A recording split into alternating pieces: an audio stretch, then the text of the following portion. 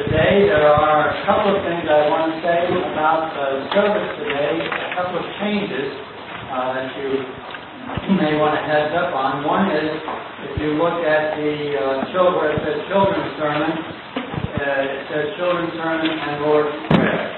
This is because I asked the session and they gave permission for me to do the Lord's Prayer at the end of the children's sermon with their prayer, rather than after the children have left, because it's my belief that the children should learn that prayer. And the way for them to do it is to be in worship when we say it together. So please join in during the children's prayer when it comes to the Lord's Prayer. The other thing is, you may have noticed very classy candles up front. The wicks, I guess, have gotten so short that they don't reach the oil, and so they wouldn't light. So other people came up with a substitute for this Sunday until Matt is back. I guess whoever changes the oil knows how to do that. The office is closed tomorrow because it's a national holiday. And I want to let you know that also the Secretary, Erica, has taken a personal day on Tuesday, so she won't be in this week until Wednesday. So if there's someone who would like to volunteer to come in and sit in the office for a while on Tuesday and answer the phone, that would be good. You can speak to me after worship at some point. This is, as you probably know by now, especially if you've read the bulletin, my first Sunday officially as your interim pastor. On Tuesday, the session voted to call me to be the interim pastor.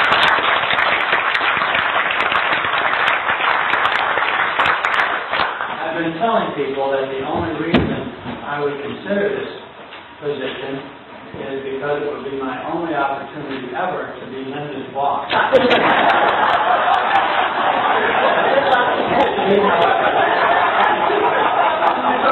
And so that probably won't work out that way. Actually, I am delighted because this is a wonderful congregation and church with tremendous potential. And I do indeed look forward to working with you throughout the coming year. I do want to make a disclaimer. I want to make sure everyone is aware that I confess that I am awful with names. Okay, I've been around this church for a while, and I know many of your names, but there's many of you whose names I don't know, and some I should know and I can't remember because I'm not good at remembering names. I will try, but please bear with me. I want to get to know you. I want to get to know your name and who you are, so please, I look forward to getting opportunities to meet with each and every one of you and getting to know you much better over the coming weeks and months. Are there any other announcements that need to come before the church before we begin? If not, then let us worship God.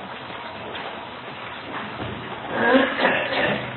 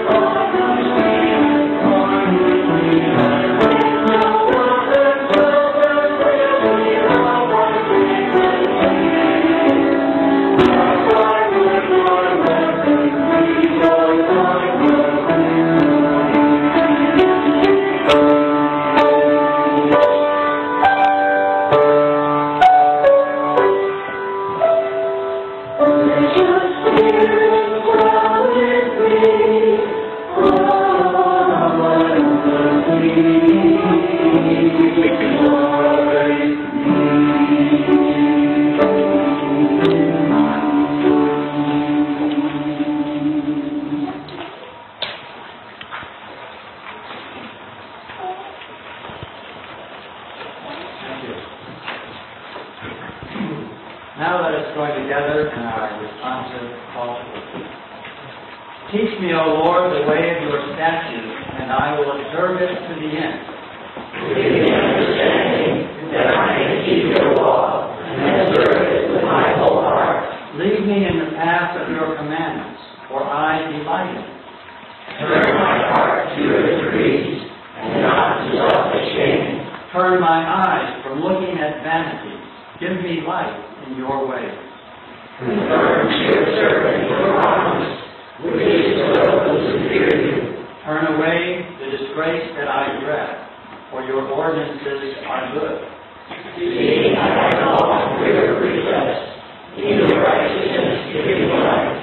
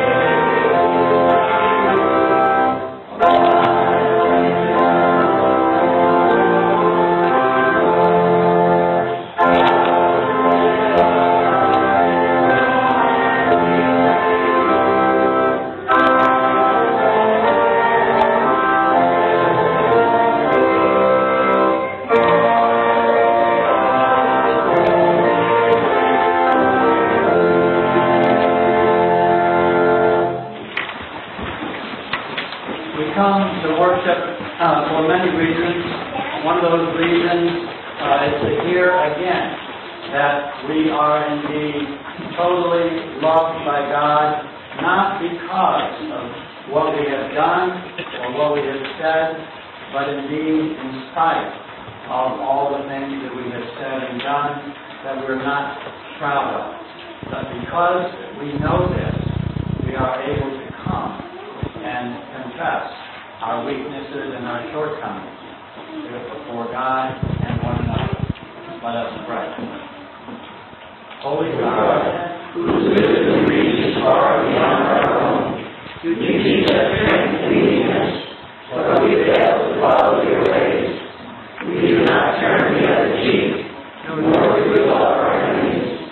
We do not pray for those who persecute us. Forgive us and show us again the better way, that we might be both heirs and bearers of your coming reign. Amen.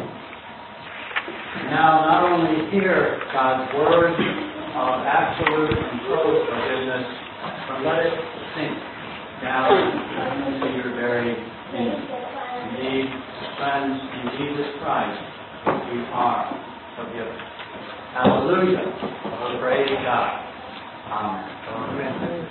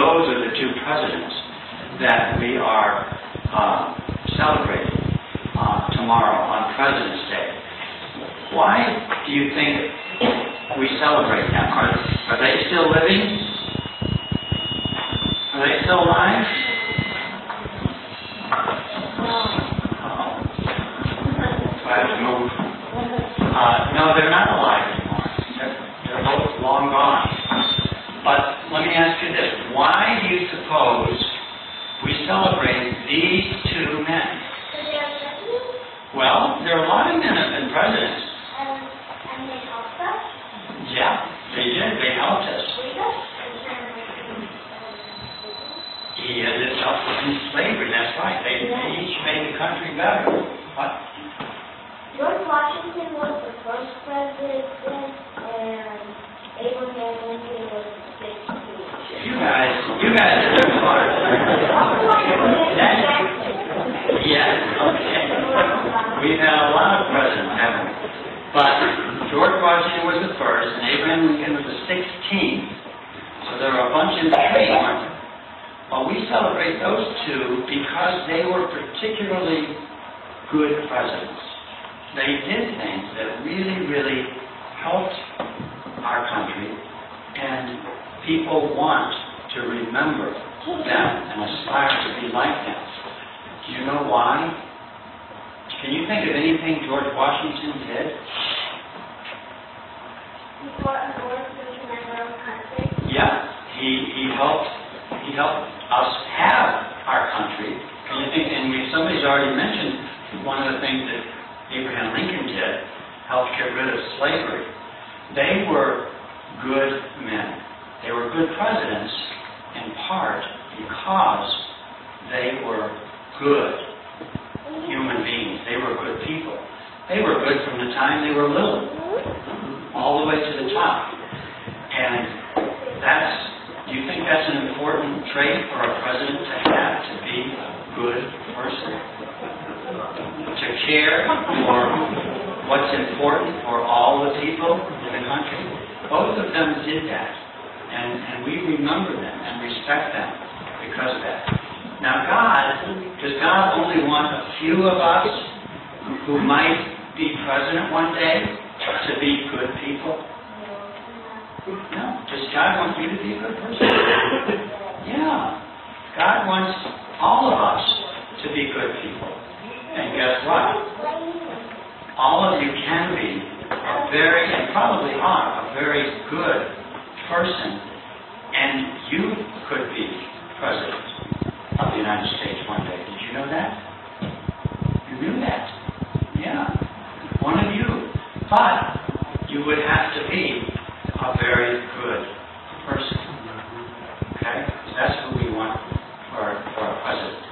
And that's what God wants for all of us. For all of us to be the kind of people who people will be able to remember and think highly of once we're gone. Okay, can we stand up and have a prayer? Let's stand up and join hands. And I'm going to end with the Lord's Prayer, and the congregation's going to join in with us. And you can join in too. Can we join hands in a circle? I'm going to have to hold this, so you can just stand right here. Dear God, we thank you for these children this morning.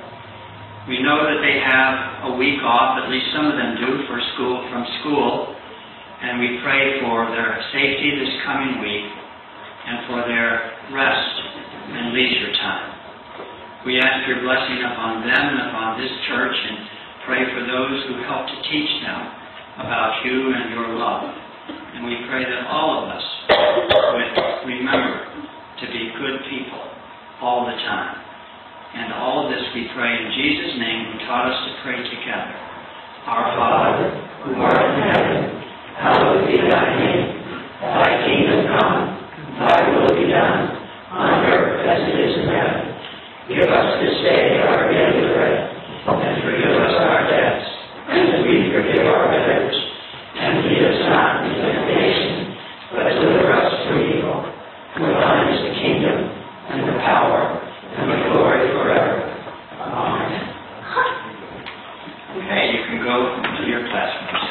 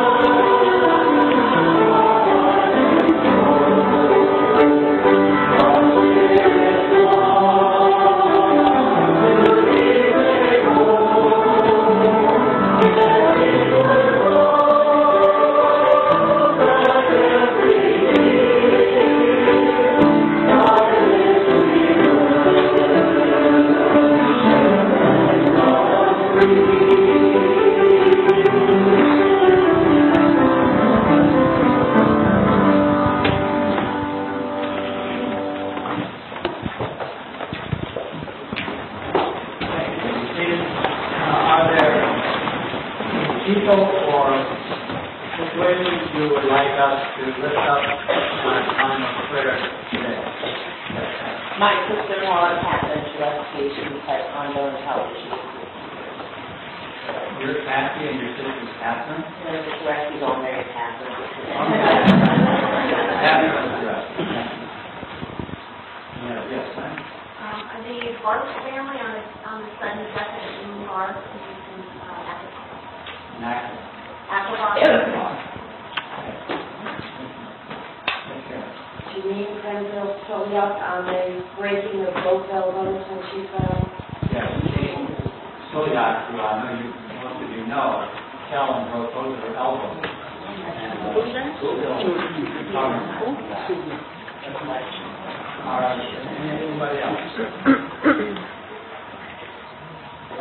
Still many, remember. Yes, Lindy Deal. Please remember, she's in the bulletin, but please remember Lindy. Beg your pardon? Oh, no, yes, well. Tom Zaloga recovering from back surgery? Zaloga. Recovering from back surgery. Karen Neubauer had her hand raised. Oh, Karen. My sister-in-law, Vivian, who loves children.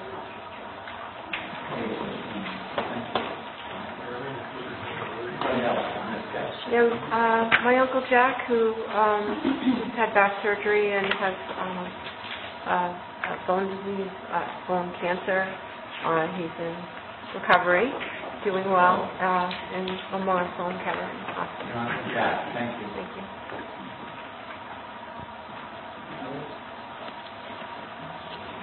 Not that I'd like to begin our time of prayer as I often do with a reading.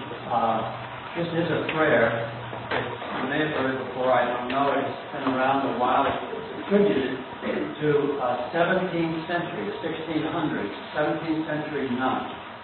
She prays, Lord, you know better than I know myself that I am getting older and will someday be old. Keep me from getting talkative, and particularly from the fatal habit of thinking that I must say something on every subject and on every occasion. Release me from craving to straighten out everybody's affairs. Make me thoughtful, but not moody, helpful, but not bossy. With my vast store of wisdom, it seems a pity not to use it all. But you know, Lord, that I want a few friends at the end. Keep my mind from the recital of endless details. Give me wings to come to the point. I ask for grace enough to listen to the tales of others' pains, but seal my lips from my own aches and pains. They are increasing, and my love of rehearsing them is becoming sweeter as the years go by. Help me to endure them with patience. I dare not ask for improved memory, but for a growing humility and a lessening cocksureness when my memory seems to clash with the memory of others. Teach me the glorious lesson that occasionally it is possible that I may be mistaken. Keep me reasonably sweet. I do not want to be a saint. Some of them are so hard to live with. But a sourpuss is one of the crowning works of the devil. Give me the ability to see good things in unexpected places and talents in unexpected people. And give me, O Lord, the grace to tell them so. Amen. And now let us join in prayer. O God of all creation, Lord of love, we come to you in prayer because you alone are our source of help. And because we know that you alone are all goodness, all wisdom, and all power. As we celebrate President's Day as a nation tomorrow, help us all to reflect on how fortunate we have been as a nation to have had such excellent presidents as George Washington and Abraham Lincoln, who always kept the welfare of all the people of our nation their agenda. We pray for our nation at this time, O God, as it works its way through a period of transition in leadership, always a time when nerves can be on edge and misunderstandings arise. We pray for those in positions of leadership that they might hear, understand, and respond to the needs and concerns of the American people. All of those who make up our nation, at this time, and that they may seek and receive your guidance and strength to do what is best. Hear our prayers for those who are marginalized and for those who are experiencing fear and uncertainty for any reason at this time. We pray for those who are victims of war and violence and for those who seek to help them. We pray for those for whom food and shelter are not a given and who live in dread of having to provide for their own needs and the needs of their children each day. Lord, we pray for peace in the Middle East and throughout the whole world. And God, hear our prayers for those on our prayer list and those whose names we've mentioned aloud here today, as well as those we hold in our own hearts and minds at this time.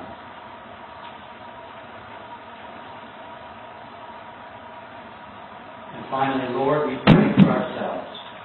Give us the strength to do the things we know you would have us to do, today and each moment of every day. All these things we lift up to you in Jesus' name.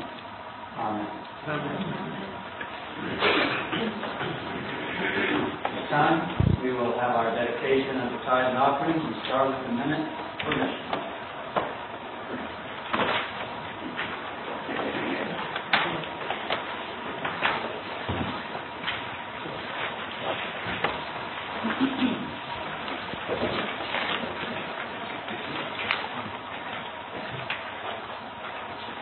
Good morning. When the weather outside is cold and deep with snow, we bury ourselves under warm blankets every night to stay warm and fall fast asleep. Now imagine a man on a cold bench or a family standing outside their home looking at the devastation caused by a natural disaster. How will they find warmth? For many, a simple blanket given when they most need it is a loving way to offer warmth, to offer hope. Many people without homes have a daily challenge of fighting the bitter cold. Around the world, disasters force people from their homes, sending them to shelters and refugee camps where a blanket can make a big difference. For declining neighborhoods outside of major cities in the U.S., families struggle to make ends meet. For example, in Detroit, the Brightmoor neighborhood has seen decline in the last few years. When 80 Church World Service blankets were delivered to a local shelter, it boosted the morale of the whole community. A small gesture to show that they mattered and others were thinking of them. The Church World Service blanket program provides warmth, hope, and care during cold and trying times. A gift is just $10 provides a sturdy, comforting blanket to children, men, and women who are struggling against the cold. The Sunday after Valentine's Day is the perfect time to give thanks for the warmth in our homes, our churches, and our hearts by providing a Church World Service blanket to those in need. Your generosity has not only the ability to help, but to change lives and communities. Let's blanket the world with love.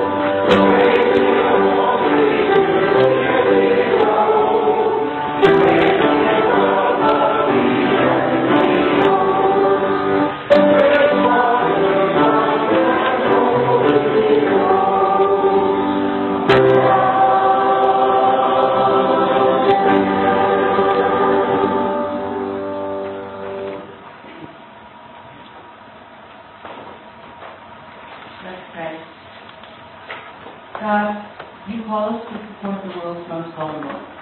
Help us to provide warmth and assistance to those who have become homeless, so that your love will be made known to all. Amen.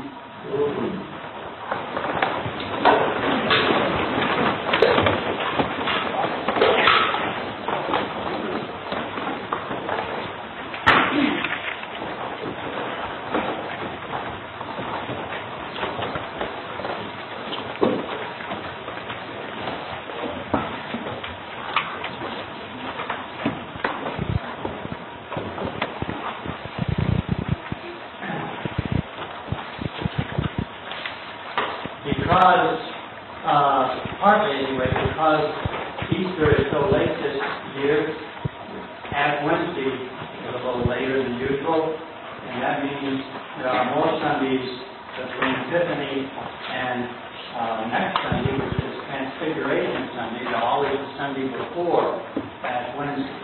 And so the reason I say that is that the passage of Scripture today, once again, from the Sermon on the Mount. This will be the last one for a while. Anyway, this is still from the 5th chapter of Matthew, this time verses 38 to 48.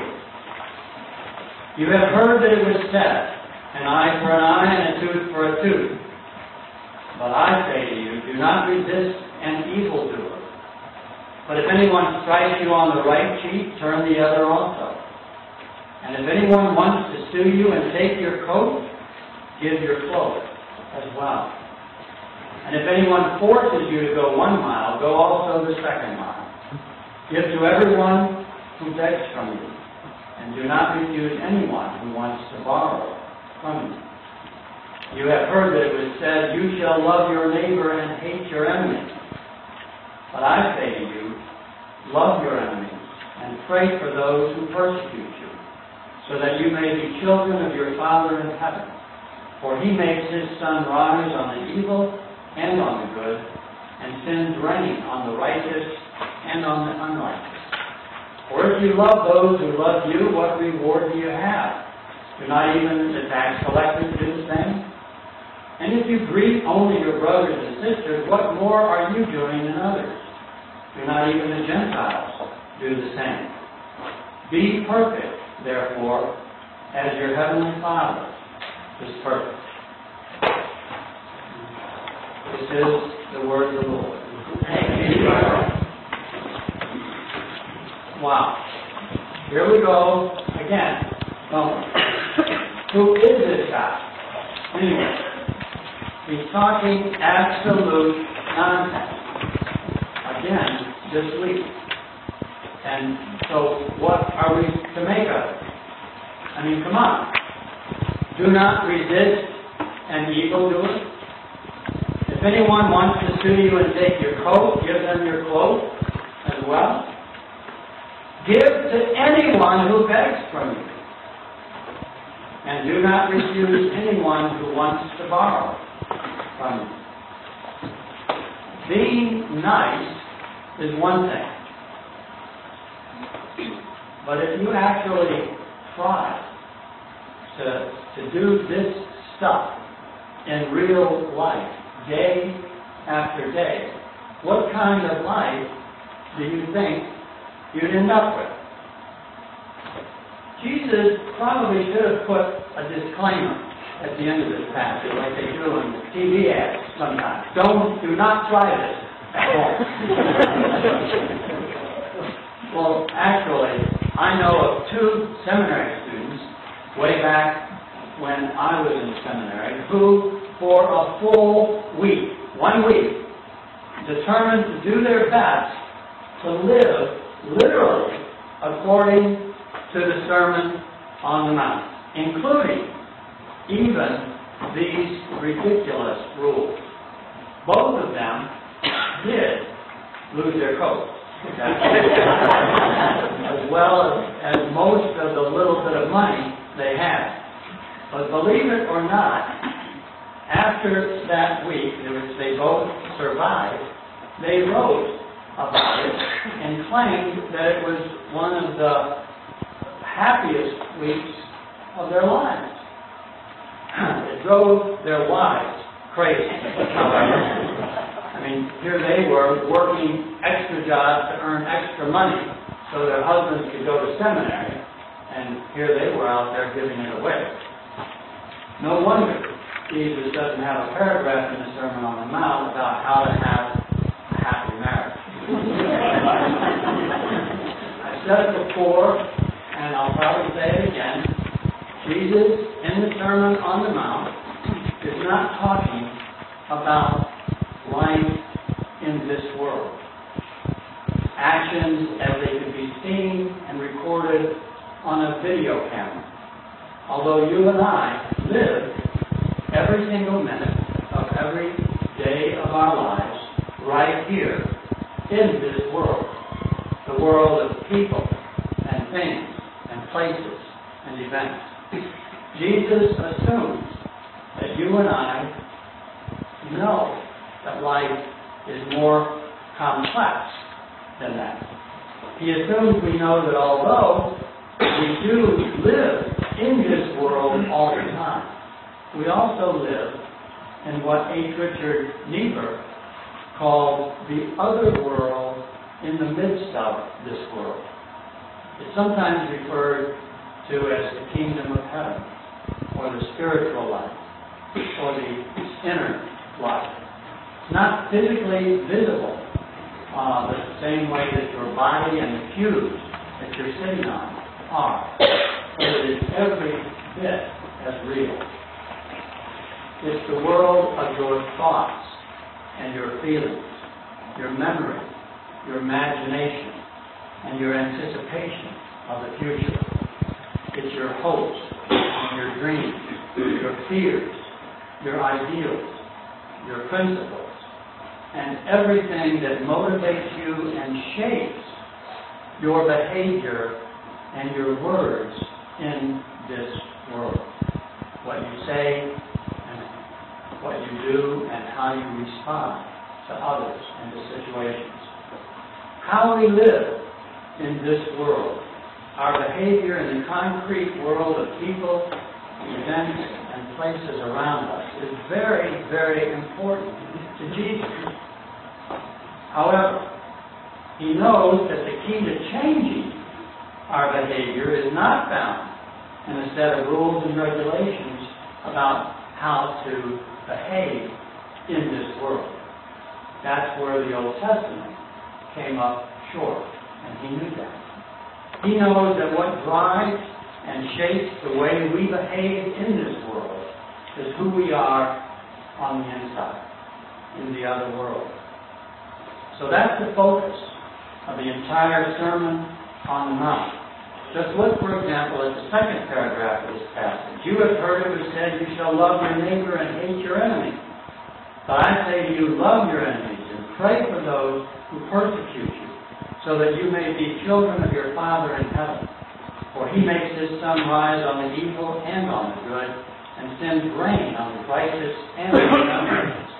For if you love those who love you, what reward do you have? Do not even the tax collectors do the same? And if you greet only your brothers and sisters, what more are you doing than others? Do not even the Gentiles do the same? Be perfect, therefore, as your heavenly Father is perfect.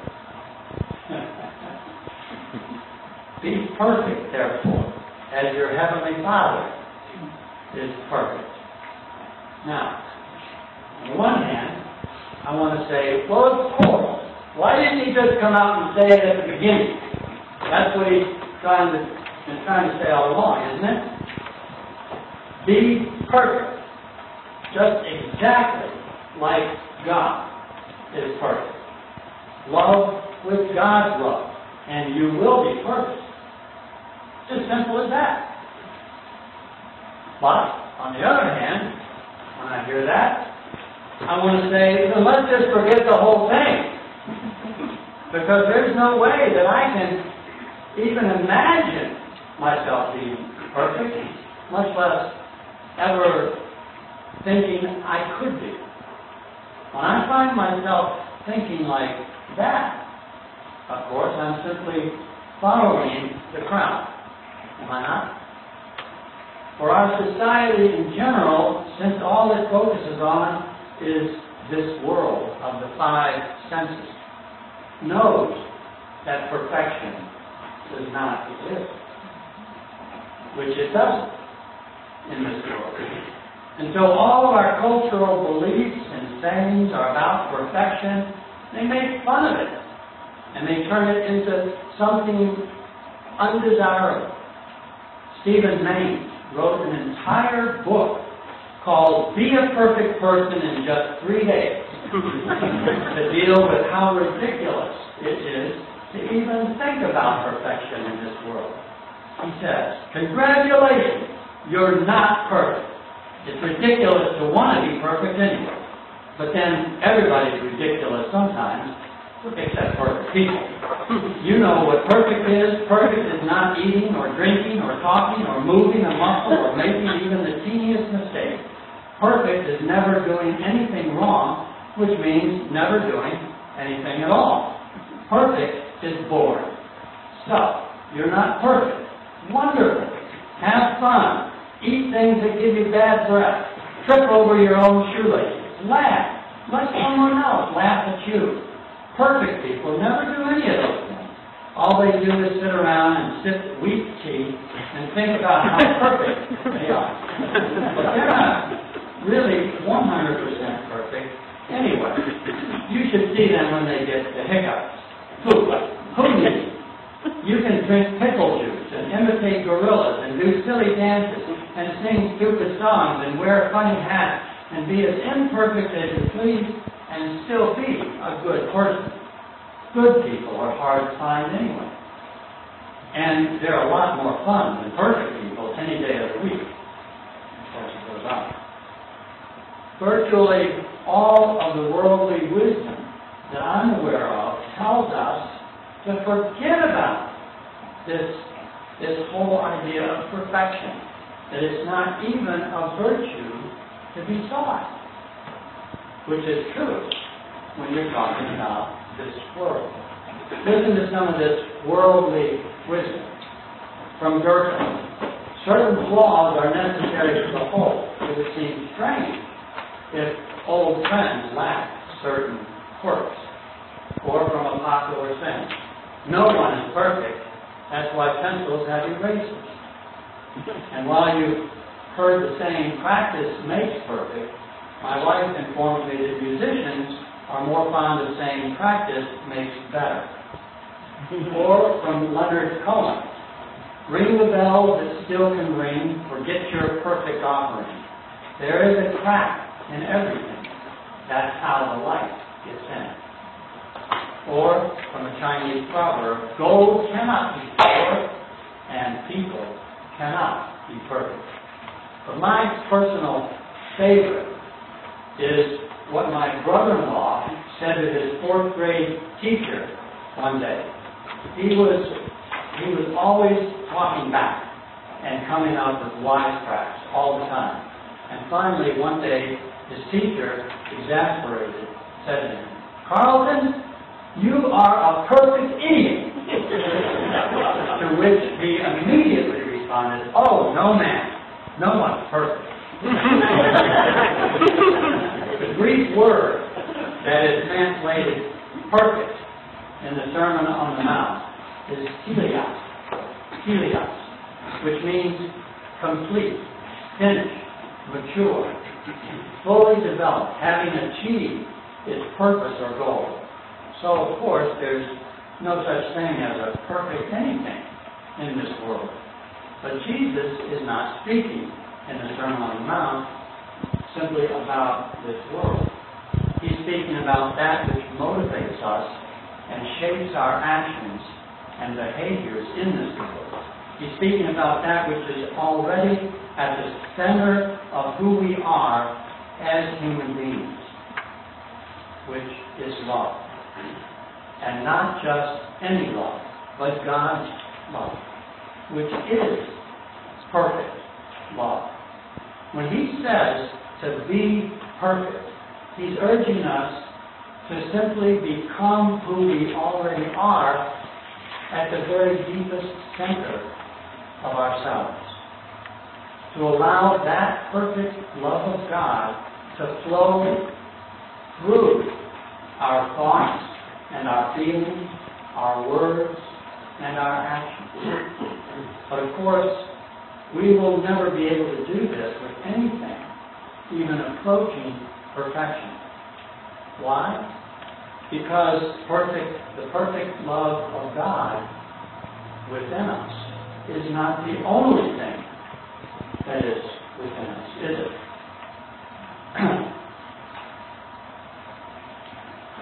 The perfect love of God which is in us does love every human being equally, no matter how we think about them, how much we like or dislike them. There are also, however, all kinds of other things within us. There are self-centered desires and anxious fears, egoistic ambitions and hurtful resentments, small-minded temptations. Look at those who made it to the semifinals of the Australian Open tennis tournament last month, for example. Now, whether you're talking about those who actually made it to the finals, like Roger Federer and Rafael Nadal, Venus, and Serena Williams, or whether you're talking about those who only made it to the semifinals, like Wawrinka, Dimitrov, and Vanderweg, who have the ability, but for some reason failed in the semifinals to do what they knew perfectly well how to do. These athletes know what these dynamics of inner and outer perfection are all about. And it certainly doesn't keep them from continuing to strive for perfection, does it? Their bodies and their muscles and their brains know perfectly well how to execute that shot that they want to make.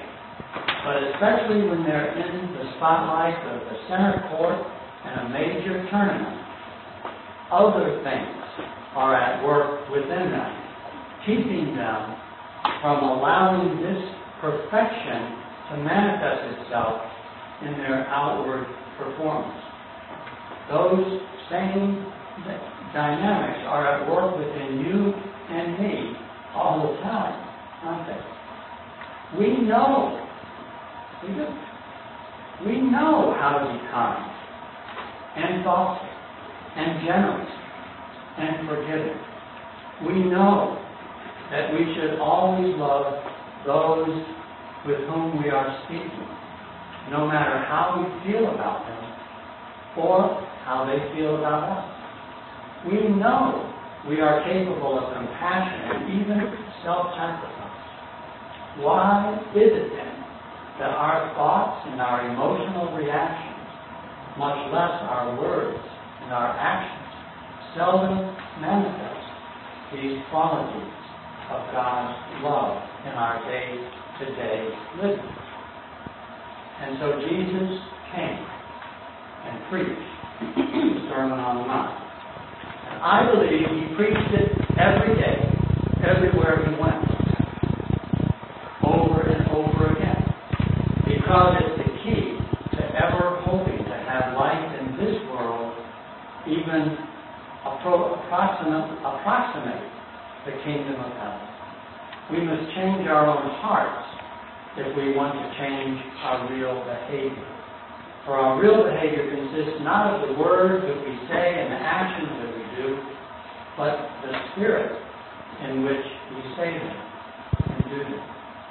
I pray not that you will ever become perfect in this world, but that you will learn to discover and make use of God's love, which is already implanted firmly within you. My prayer for each of you throughout this coming year, as well as for the whole congregation as a whole, is that you will learn to truly trust in faith what you already do know, and to let go of your willfulness and to open yourself in willingness to the love of God in Christ that is already perfectly implanted within you. For Christ is in us, and we are in him. We are well off in God, the Almighty, in God's holiness, always. Amen.